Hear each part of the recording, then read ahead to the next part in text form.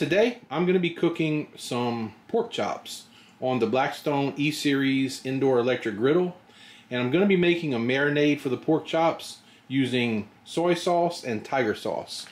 And I'm not sure if y'all are familiar with this product. Tiger sauce is something that I really like. It's good to put on your food after you cook it, and it's very good for a marinade. The closest thing to it would be something like a General Tso's sauce, but it's a very mild hot sauce, but it's also sweet. So it gives a really good flavor, especially to chicken and pork. And if this isn't something that your local store carries, they do carry it on Amazon. But if you're using it for something like marinade, it's going to go pretty quick. And I know that Amazon also sells it by the gallon. So in addition to marinating the pork chops in the tiger sauce and the soy sauce, I'm going to be grilling some white mushrooms, onions, and some jalapeno peppers. I really like the way these things taste just being grilled for just a few minutes. I'm also going to be cooking some angel hair pasta, which I'll prepare with Parmesan cheese, olive oil, and some fresh ground black pepper. It'll be similar to the Cacio e Pepe if you've ever had that, but not exactly because I don't have all the ingredients for it. The pork chops I'm using are just some boneless center cut pork chops. For my marinade, I'm going to use 1 cup of the tiger sauce.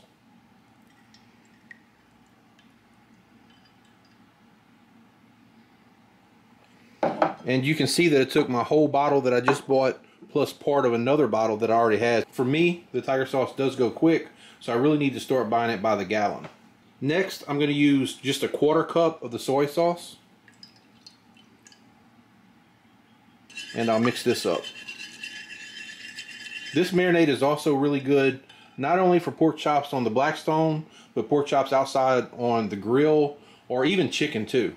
I'm not sure if I'm going to do all these pork chops in the marinade. I may save some of the pork chops for something else. But I'll definitely put as many as I can fit in here.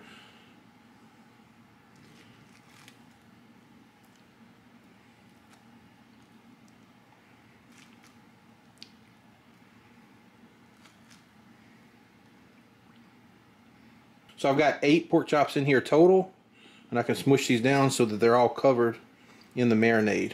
I usually like to let these pork chops marinate for about 4 to 8 hours. I won't quite have enough time to let them marinate that long today, but I should be able to let them sit for at least a couple hours. So after these sit for a little while, I'll come back and we'll cook them on the Blackstone. My angel hair pasta just got done cooking. You can see it's still steaming pretty good. So to make my bootleg Cacio e Pepe, I'm going to put in a little bit of olive oil. I don't have exact measurements. I just kind of eyeball it and see what looks about right. And you can always add more if you don't add enough. Some fresh ground salt. I did not salt my pasta water while it was boiling, so I don't have to really worry about too much salt, I don't think. Some fresh ground black pepper. And I like to put a good bit of pepper in here. This is a whole package of pasta, so to get that good flavor, I'm going to need a good bit of the pepper.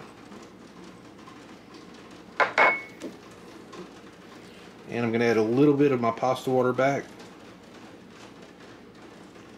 And then I'm just going to mix this up. It's kind of a small bowl here. Normally I do it in something bigger, but I just want to kind of turn that pasta and fold it over and over until everything's pretty well coated. You can also use butter if you want. I generally don't use butter in here, although I have in the past. With this dish, I'm really just looking for something fairly light. And I'll be cooking the mushrooms on the Blackstone when I'm done, so the mushrooms will go well with this also. Okay, I'm going to try a little bit, make sure I have enough olive oil and enough of the pasta water, salt, and pepper. I need to add a little bit more of the olive oil.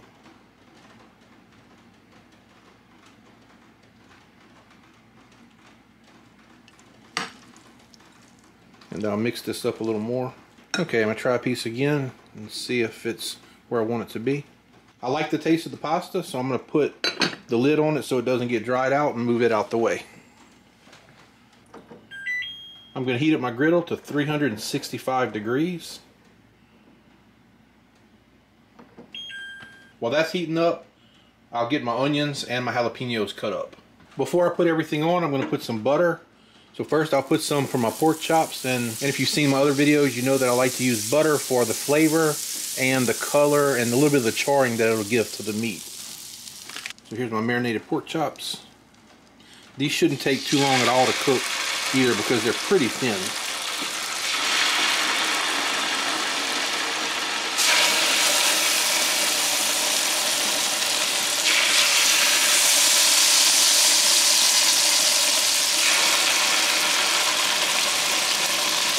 And that was part of the reason I put the griddle down at 365.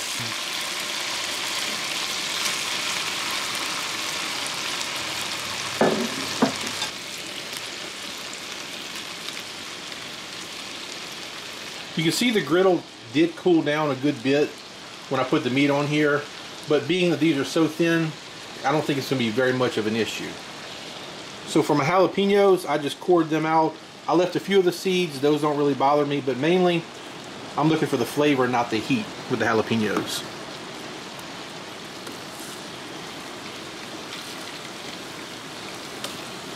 Unfortunately, I don't really have a whole lot of extra room for the onions or the mushrooms right now, but after the pork chops and the jalapenos get done, I'll put those on next. This is actually the first time that I ran into a situation where I didn't have enough room to cook everything at one time. It's not that the onions and the jalapenos necessarily fit in with the pasta and the pork chops, but a lot of times if I'm cooking anyway, I'll go ahead and just try to fill the griddle up with other things too. It's been about 4 minutes, so let me check pork chops. And yeah, I need to go a little bit more. I don't like the way they're kind of curling up here. You can see they're kind of forming like a little cup. So the surface of the bottom of the pork chops isn't hitting the griddle as much on some of them as I would like.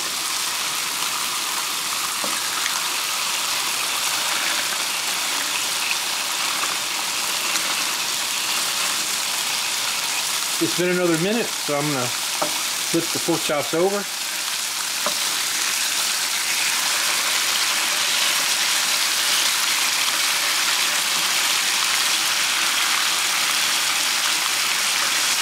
I wish y'all could smell how good these pork chops and jalapenos are smelling. Especially the pork chops with that tiger sauce. It is just really smelling phenomenal.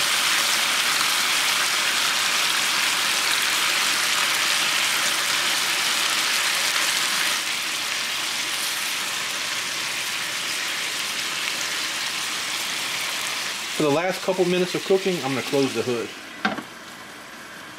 Okay, it's been about 2 minutes more, so let me check the pork chops, see if they are done.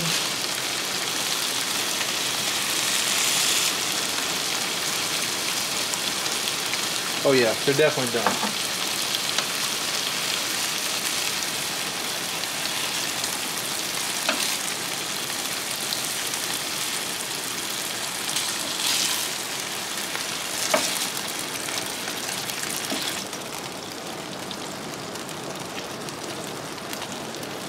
And my jalapenos, I'm quite sure, are done.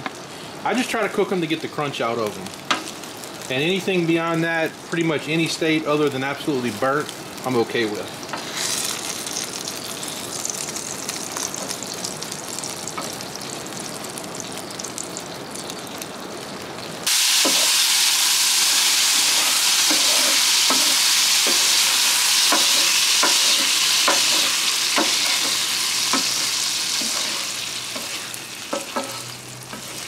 Push that off. And now it's time for the mushrooms and for the onions. I had reviewed a product some time back. It was an indoor smokeless grill. And I had someone comment on that video that they would never let me cook for them because I didn't clean the grill between cooking the pork and the chicken. And I have absolutely no idea why that would matter, especially if it's for myself. But I'm not going to clean the griddle or the grill or anything else when I'm just going to be cooking more food on it.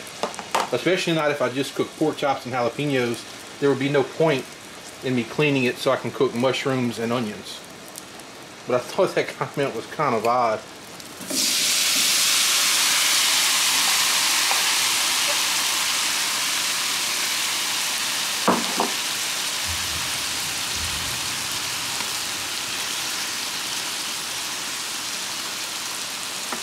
So for the onions and the mushrooms, I am going to close the hood for about 2 minutes. Let's check on the mushrooms and the onions.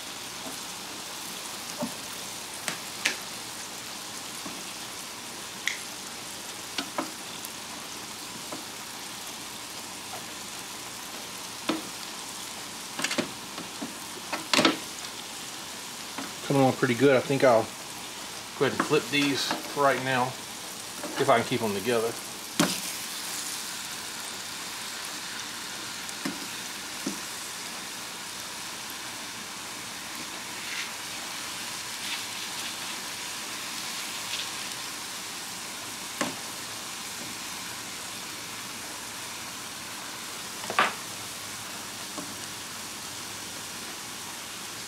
And I'll toss my mushrooms a little bit.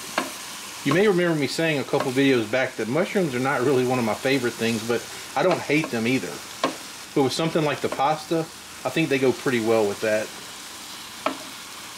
And I'll close the hood for about another 1.5 to 2 minutes. It's been about 2 minutes, and I'm quite sure these mushrooms are ready to go. I don't think the onions are quite where I want them to be yet, so I'm just going to move these out the way for a minute and try to scoop up my mushrooms.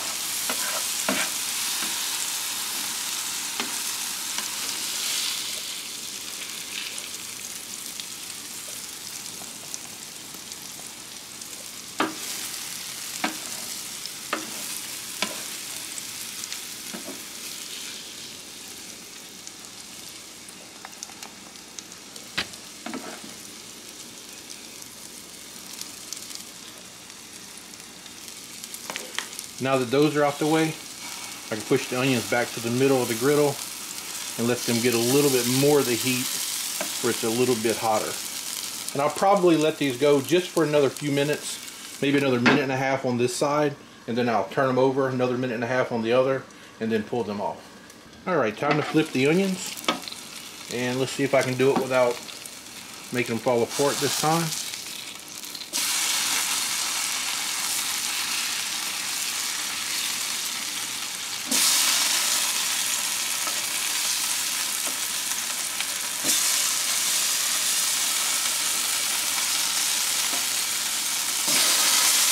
Yeah, that definitely was smoother than the last time that I flipped them. Another 1.5 minutes, and they'll be ready to go. Let's have a look at the onions, and I'm quite certain these are ready to be pulled off. Here are my grilled onions and my sauteed mushrooms. I'm going to turn the Blackstone off, and then I'm going to put everything together. So I topped off with Parmesan cheese and mushrooms, added a couple of the grilled jalapenos, added the grilled onion, and a couple of my tiger sauce pork chops. And this is going to be a fabulous meal, no doubt about it. So I think I'm going to go sit down and enjoy this meal, and that's going to do it for this video. If you enjoyed it, please give it a thumbs up and consider subscribing to the channel. As always, I appreciate you watching, and I'll see you in the next video.